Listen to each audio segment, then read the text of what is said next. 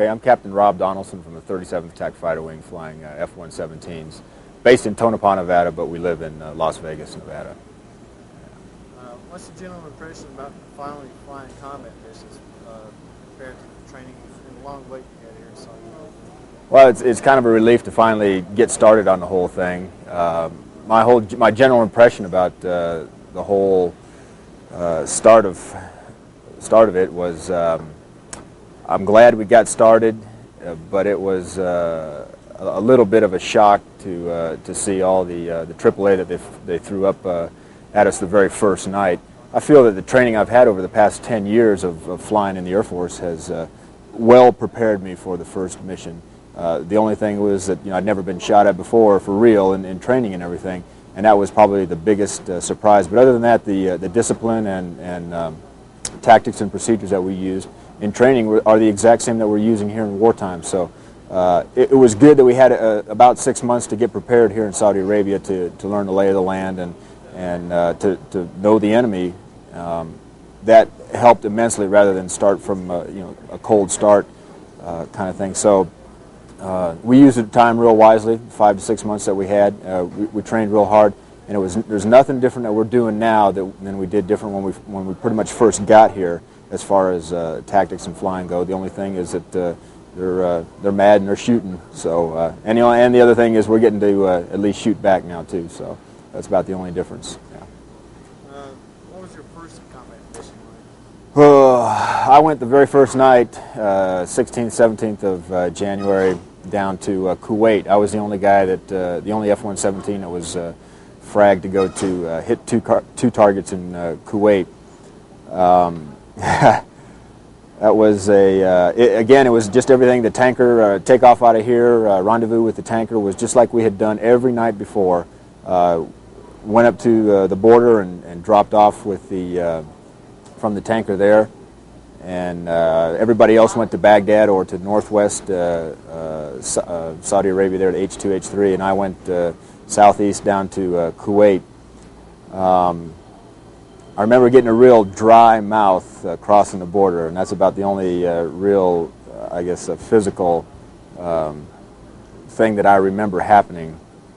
I went down, and just before I turned south, pretty much south, to make my first target run there, I looked off on the right-hand side, and I saw what appeared to be flares. At least that was my first impression. And I went, "Oh gosh, they're shooting flares." And then it took about a nanosecond later, and it was, those aren't flares. That's AAA, and they're shooting at me.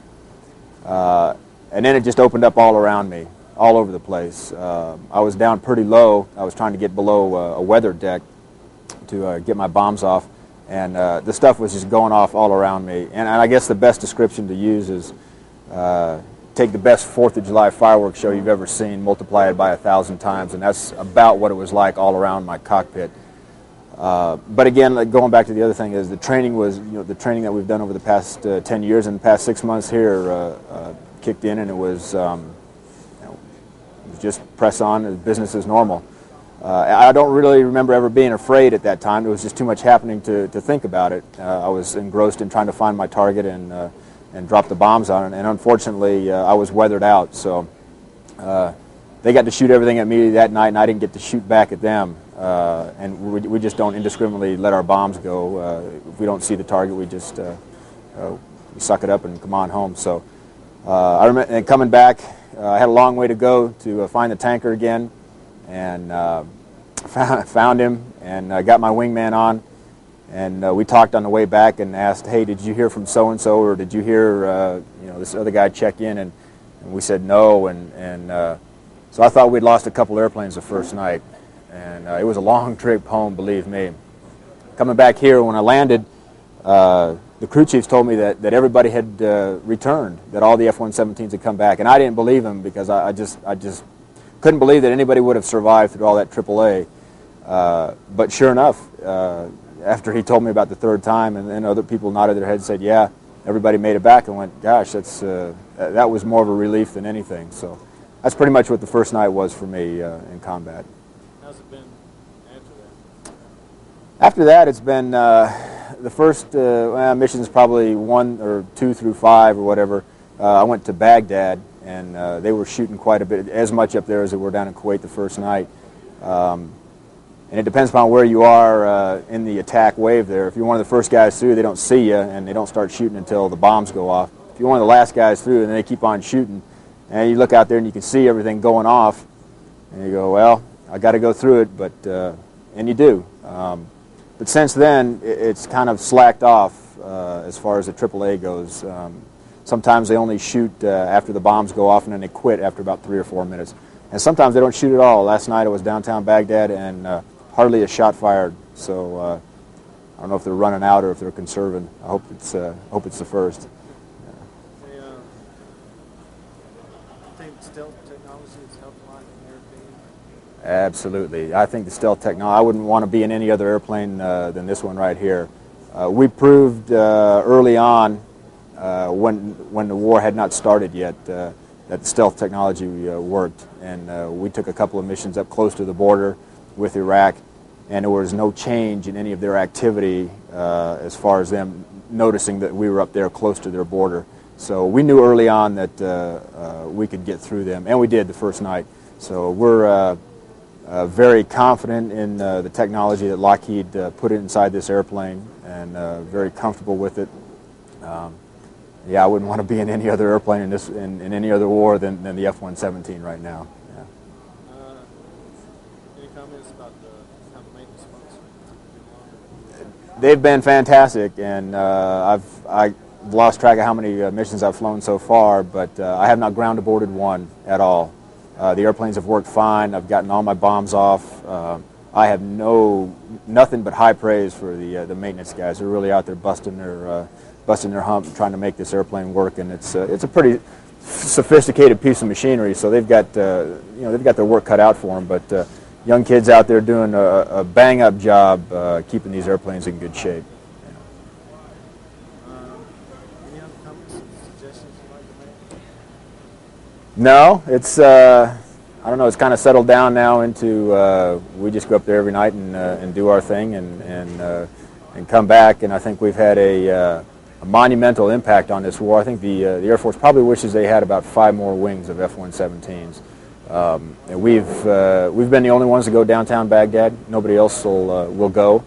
And they've asked us to. We've hit everything from buildings in downtown Baghdad to bunkers, chemical warfare bunkers, aircraft bunkers, command posts,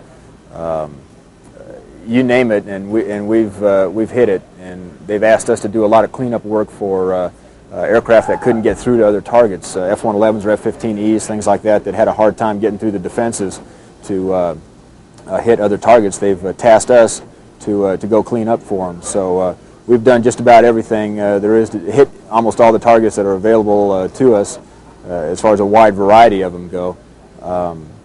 And we're just trying to do our best to get this over with as quick as possible, and with the minimum amount of loss of life on the coalition side. How do you feel about the other pilots as a group flying with them? What other pilots? The other pilots with your squadron. How do you feel about them?